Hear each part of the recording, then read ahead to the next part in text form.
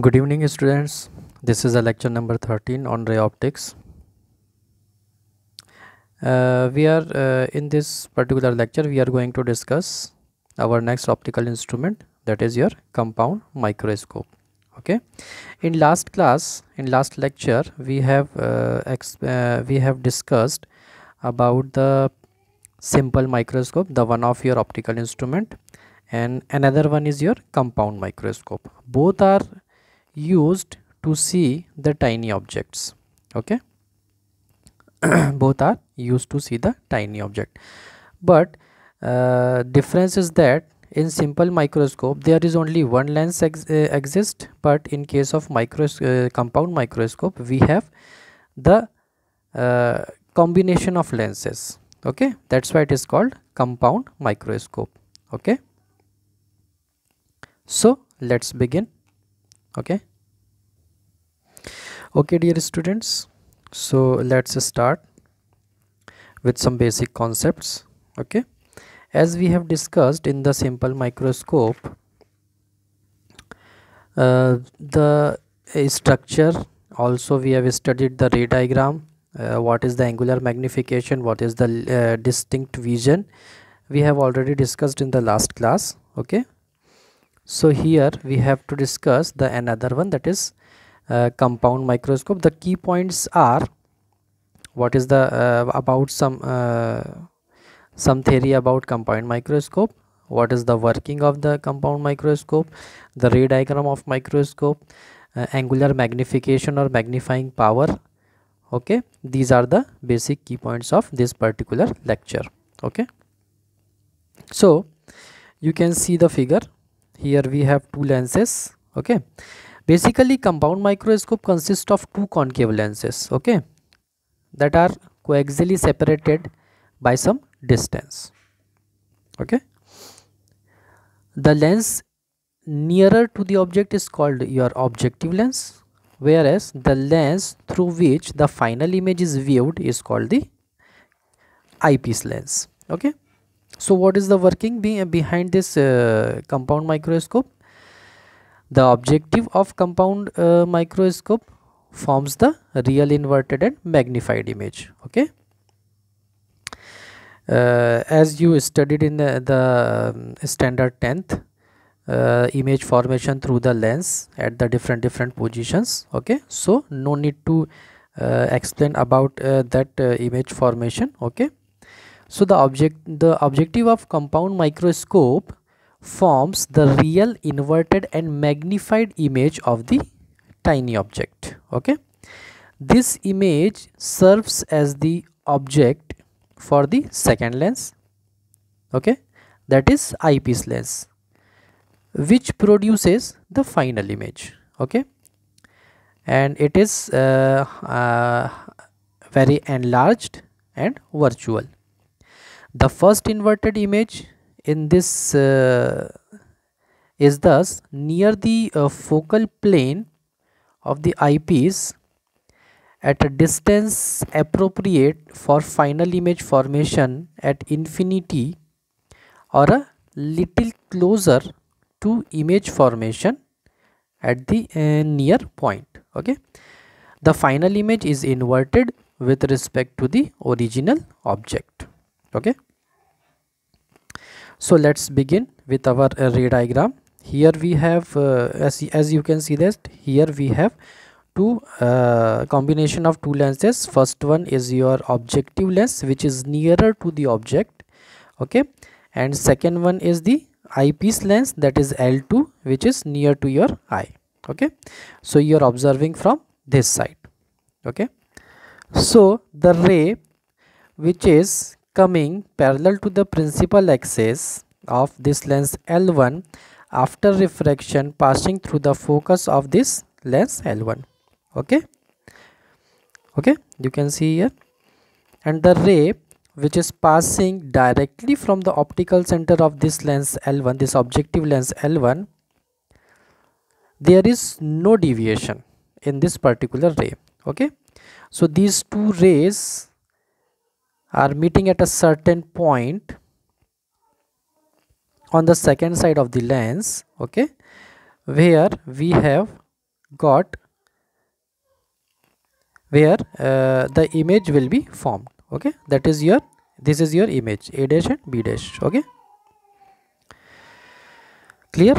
Okay, now what happened with the second lens, that is your eyepiece lens? This image, this particular image behaves like a virtual object.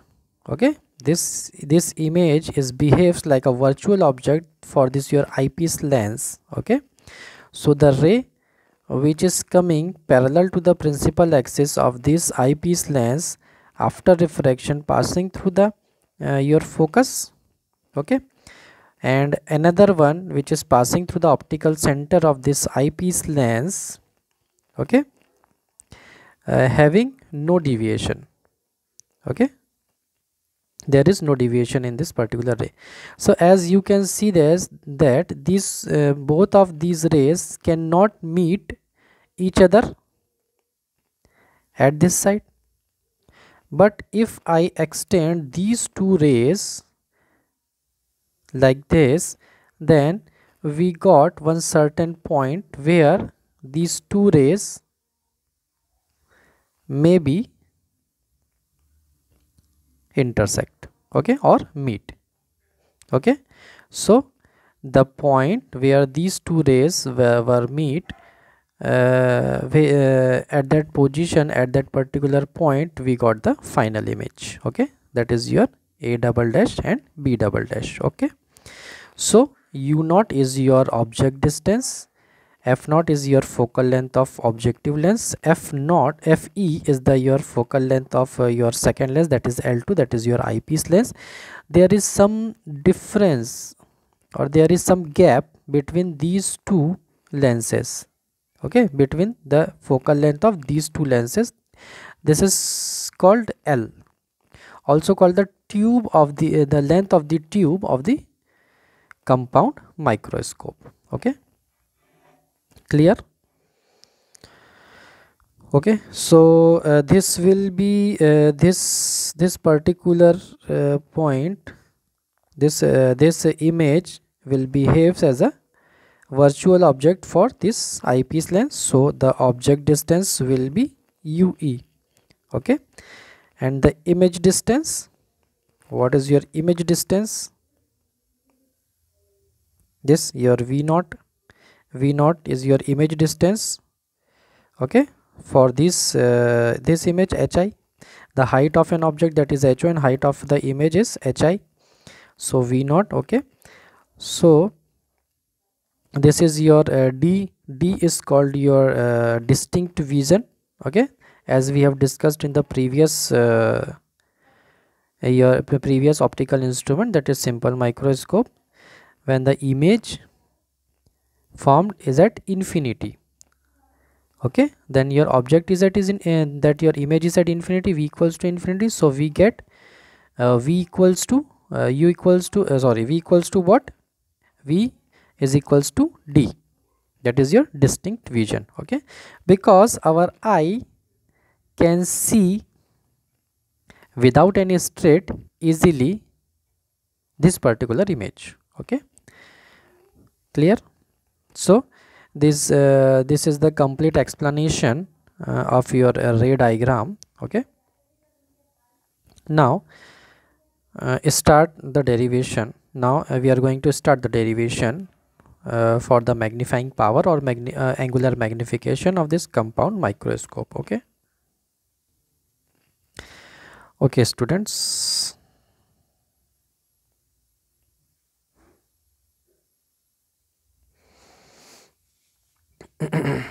as you can see, or as we have studied in last lecture, that your angular magnification is represented by m, and it is given by beta upon alpha. Mathematically it is represented as m equals to beta upon alpha.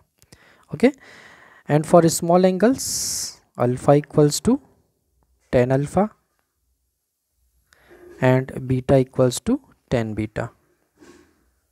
Okay, so our magnifying power or angular magnification will become what? tan beta upon tan alpha. Okay, now you have to find the value of tan beta and tan alpha respectively. Okay, so according to the geometry, we have tan beta and tan alpha. What are the values? That is perpendicular upon tan beta is tan theta is perpendicular upon base. Okay, so from the geometry you can find out easily the value of tan beta and tan alpha. Okay, so it is not a very crucial task to find out the value of tan alpha and tan beta. Okay, but I suggest you one very simple technique to find out the magnifying power of this compound microscope. Okay, okay, listen carefully, read carefully this particular lecture till end. Okay, AB is your object height, that is HO. Okay, so according to the geometry or according to the ray diagram, we have OR equals to HO. Okay, now the magnification of objective lens, okay, that is denoted by M naught. So what is the magnification? Linear magnification. Okay, linear magnification through the lens L1 or objective lens, that is height of an image divided by height of an object. Okay, according to the geometry, this will be your height of object, height of image, and this OR is exactly equal to AB. So we can write as OR equals to H naught also. Okay, so our magnifying power is M naught equals to HI upon HO. Okay, now come to the triangle ORP. This will be your triangle O, this is R, and say this is point is P. Okay, write this point, this particular point as P point. Okay, so ORP, what is the value of tan beta? Okay, so tan beta equals to base upon perpendicular upon hypotenuse. So OR is your perpendicular and OP is your base. Okay, okay, as you can see here in triangle ORP, tan beta equals to OR upon OP. The value of OR, that is HO, and OP is nothing but the focal length of your objective lens, that is F naught, as shown in the ray diagram. Okay, so tan beta equals to HO upon FO, or if I cross multiply this equation, we get HO equals to FO into tan beta. That is your equation number 2. Clear? Now come to our second triangle, that is triangle PA dash B dash. Okay,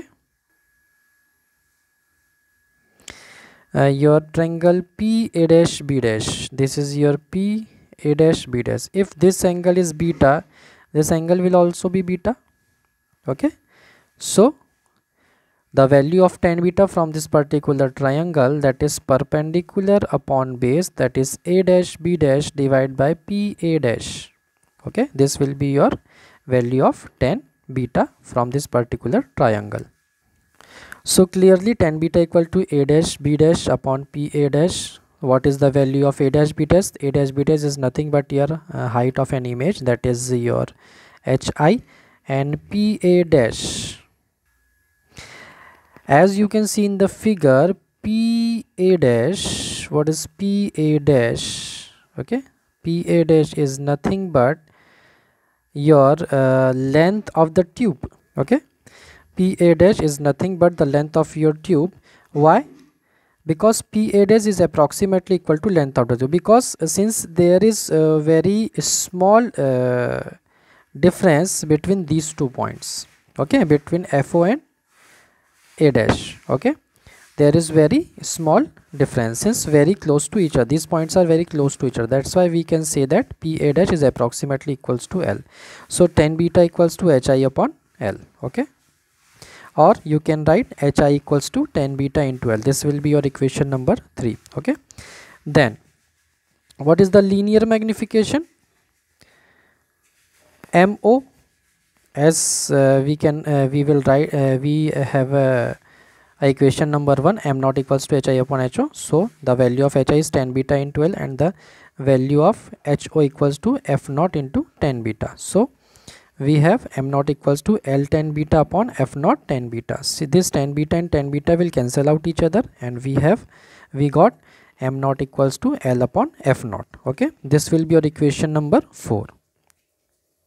Okay, then the magnifying power of eyepiece. This your lens L2, that is your eyepiece lens, behaves as a simple microscope. Okay, and forming the image at infinity. And for the simple microscope, when the image is formed at infinity, then your object then your image which is formed by the lens L1 behaves as a virtual object for lens L2. Okay, when the image is formed at infinity, then the distance of an object is equals to infinity.